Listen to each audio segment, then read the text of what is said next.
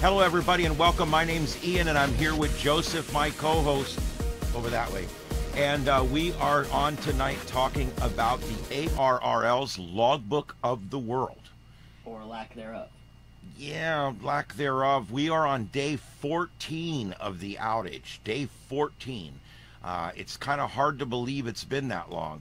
But the Logbook of the World went down inexplicably right near midnight one night. And here it is 14 days later, and it is still down. The ARRL has issued only 3 announcements as to what's going on, and they're pretty vague. They really don't say a whole lot about what's going on. They say that they're dealing with a major incident.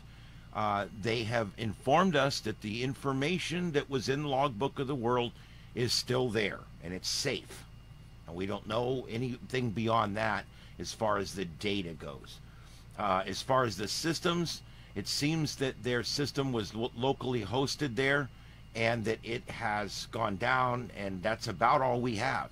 No one has been told us. That's all they've told us. No one has confirmed it's a hack yet, but you have to start believing that there's got to be something nefarious going on here. Joseph, I think so. I think they're hiding something. The words that they've used to tell us what's going on sound a lot like they're just really trying to avoid giving any kind of impression of what's really happening. They say the data is safe. My personal opinion is that they suffered a major data breach and probably loss of data, meaning someone got into their servers and actually took everything and erased it off of their system. I think they may have a backup, which is why they may be saying, oh, it's all safe, we still have it. But if they had a backup, why hasn't it been restored yet? The other question is, what happened with their internet service provider? Their telephones seem to be down right now. I've seen reports of people saying they can't even get ARRL to answer the phone. I think something pretty major happened, and I think they suffered a major data loss, and they're just going to have a hard time recovering from it, if they can recover at all. So that remains to be seen, but that's how I see it. Yeah, and they originally said it was Logbook of the World and the Learning Center was all that was affected. But I've read posts on 2 different blogs of people who have lost their ARRL website. Their email that passes through ARRL is not passing through, and it's dead. That's indicative of a much wider problem. Right. And so we can't confirm that. Neither one of us have an ARRL website email address, so I can't confirm it. But that could be an issue as well. And it seems like there's something more going on here. Most of the time, even in a data breach where your data has been stolen, we generally always have a resolution within 7 days. Whether you either just move on, you go ahead and reboot the server and just tell people, hey, sorry guys, you got to upload your logbooks again, which is probably not that big a deal.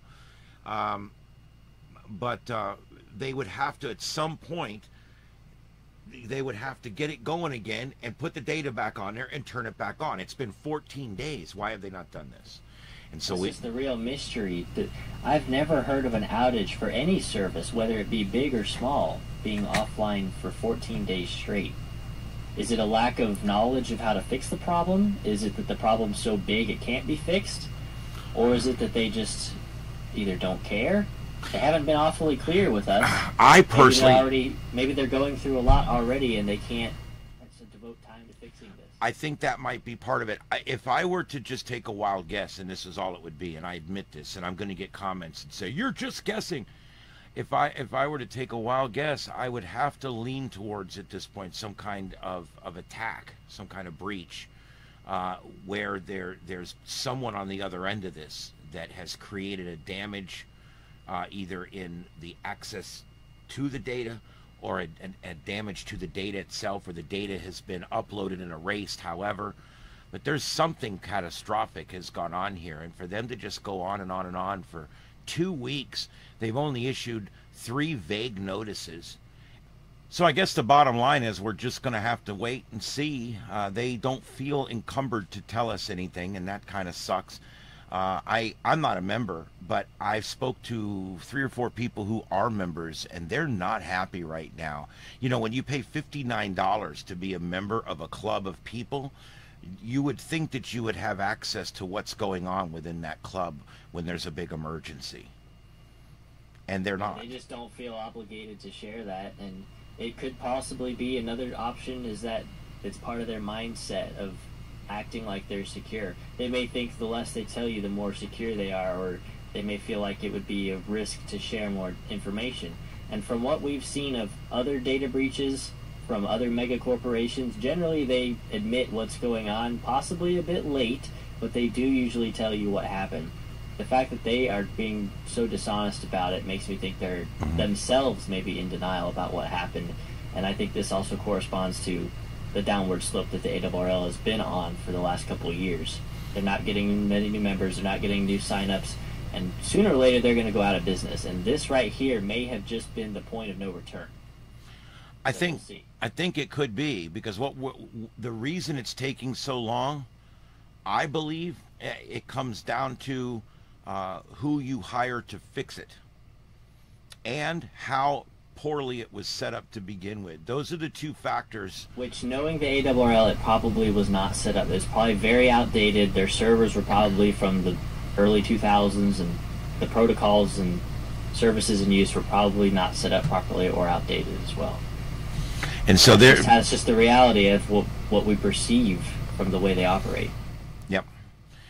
Everything they do seems to be backwards and antiquated and old-fashioned.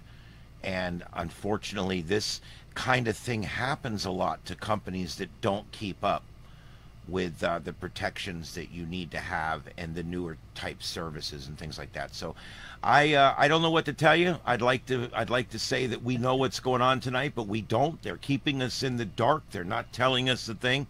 And so that's really all we have to report right now, is that we are on day 14, and they still will not come clean with what's going on, and they will not tell us when there's an anticipated time when it's going to be going back up. That's all we know. That's all we know. All right, guys, we'll keep you updated. When it does come back up, we will update you on that as well. My name's Ian. I'm here with Joseph, and this is Starship Adventures. We'll see you next time on our next adventure.